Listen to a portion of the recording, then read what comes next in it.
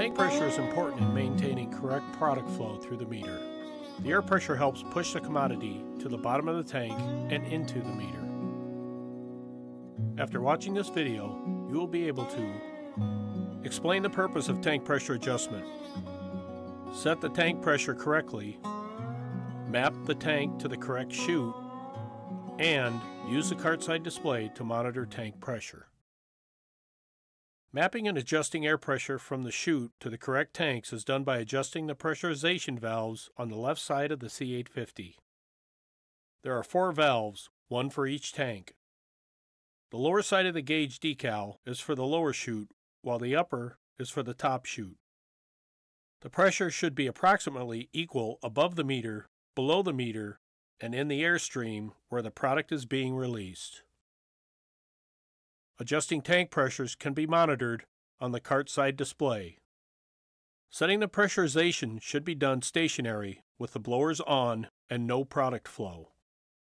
To avoid pressurization alarms, tank pressures should be adjusted so the gauge needle is within the green range on the pressurization gauge while operating. Within the green range, the pressurization settings can be fine-tuned depending on the commodity rate. The yellow range is catered towards lower rate seeding such as canola, 2.2 to 56 kilograms a hectare, or 2 to 50 pounds an acre.